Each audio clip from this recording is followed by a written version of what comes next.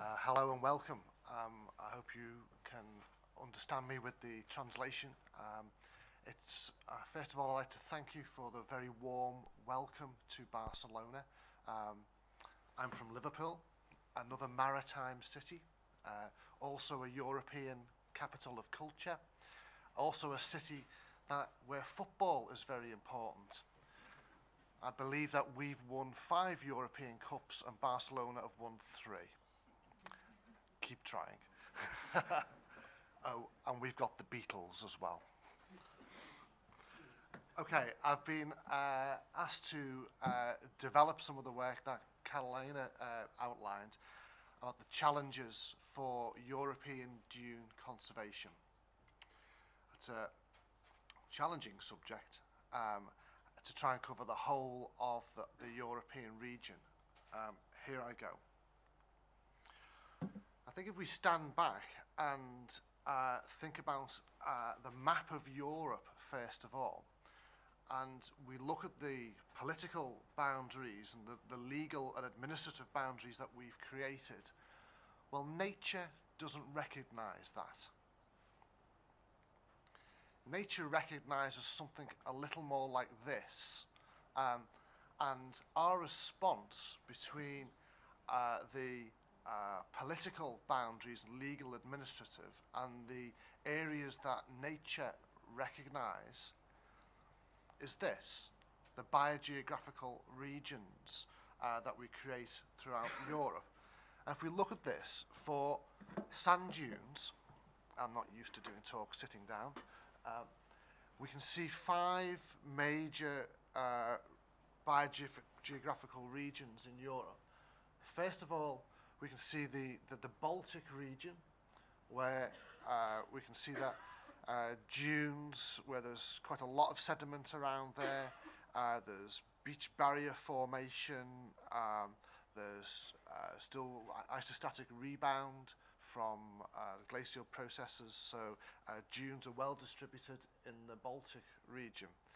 If we move down then into the North Sea region, we can see there's almost continuous, uninterrupted dunes from Jutland in Denmark all the way down the coast here through the Netherlands, through Belgium, down towards Calais in France. Then if we take the Atlantic region, this area around here, we can see there are substantial dunes, frequent and well-developed dunes all the way down through into Spain and the northern part of Portugal. And then as we move through to where we are today, which is the biogeographical region of the Mediterranean. Part of it is not in the Mediterranean, but it's the Mediterranean biogeographical region. We see that dunes are complex. It's a heterogeneous coastline. There are large dune areas associated with deltas and plains, and there are lots of areas of small dunes. Lots of areas of small dunes between headlands. Finally, we've got the Black Sea region. Thank you very much. Finally, we've got the... Can you hear that? Yep. We've got the Black Sea region. That's better. Where there are diverse dunes with deltas, particularly associated with the Danube area. What we see then is that throughout the whole of Europe, throughout the whole of this area, there are significant dune areas and where there's plenty of sediments. So to conserve dunes, we have to think of the dune resource on a European scale, but realising these natural regions. This issue of coastal dunes, we see that they're widely distributed throughout Europe, and we see that they're complex, and there are obligations now through the EU Habitats Directive to conserve and look after these areas, and to achieve something called favourable condition. Now, I want to come back to that later on in this talk to think about this concept of favourable condition, which is written into the Habitats Directive. How we achieve this favourable condition for dunes means that we've got to understand the habitat itself. We've got to understand the concepts of dune management, and in particular, to understand the concept of dynamic dune management.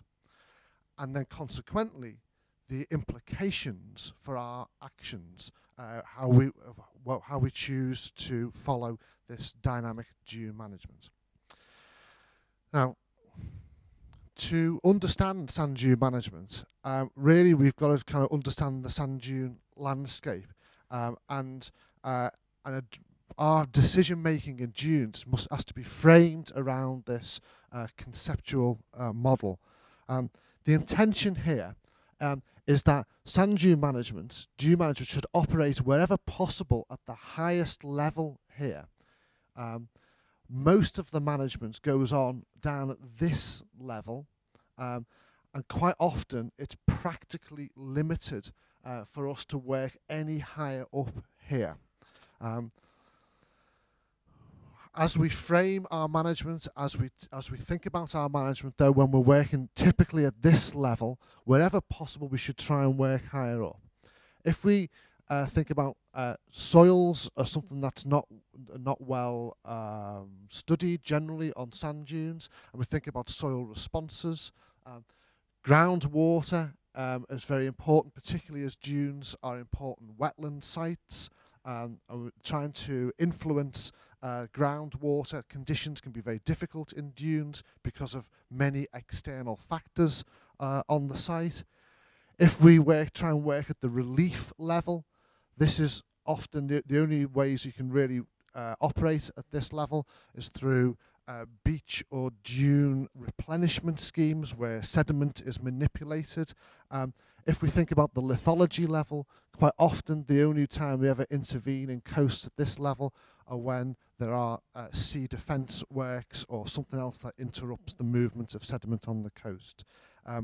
Finally, it's outside the remit typically of site managers to operate at the climate level, but we must always be aware of this this framework.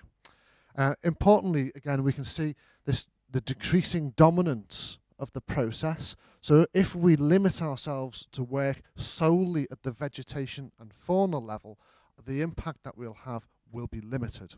But it's more difficult to work at these higher levels. But we should always aim high in conservation management. I'll return to this slide at the end. Now, to develop the work that Carolina you mentioned, I want to whiz through now some of the issues and factors affecting coastal dunes. So, first of all, very quickly, probably the most important thing that we need to do is to maintain, natural processes, particularly sediment supply. Things like coastal defence schemes and developments interrupt these sediment supplies, and if the movement of sand is the lifeblood of sand dunes, and of course if the blood stops flowing, the system dies. We're still seeing across Europe significant habitat loss with dune systems. This is a dune system that I was particularly familiar with. I managed for many years, and this is the last bit of development in the 1980s. But housing and roads and railways and golf courses and agricultural development are still happening on dunes. Now, not only is there habitat loss, direct loss, but those developments also fragment the dune landscape and limit it to perform in a healthy and dynamic way. Around much of Europe, the agriculture is a significant issue on sand dunes. Agriculture has shaped, formed and moulded the dune landscape, particularly in northwestern Europe.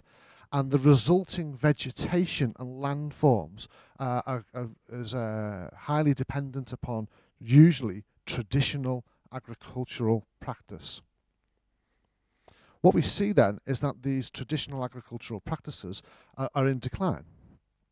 And so we see inappropriate grazing management in many areas, many dune areas, and that can lead to this reduction in biodiversity value, particularly important in dune slacks and dune wetland areas. And generally there's a lack of grazing across dunes in Europe. That has implications not only for biodiversity, but also for the mobility of sand dunes, where more stable landscapes are created, resulting in a loss of biodiversity. So there are big geomorphological issues to do with that as well. Invasion is also a problem. By alien species, by invasive species, and we see this again through all dune areas in Europe. In Britain, we've got a particular problem with Hippophae rhamnoides, a sea buckthorn.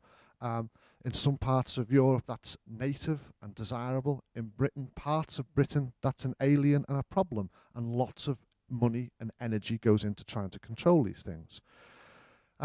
We've also got this down the bottom here, perhaps this should be more prominent, is the impact of alien species. And when we look at urban dune areas, this can be highly significant.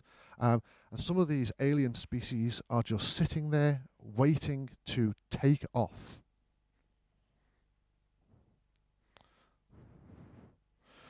Afforestation is still a big problem on European dunes. Some dunes are still being afforested, planted with pine plantations, typically. And the existing afforestation schemes have, in many places, very negative impacts on the dune landscape and its function.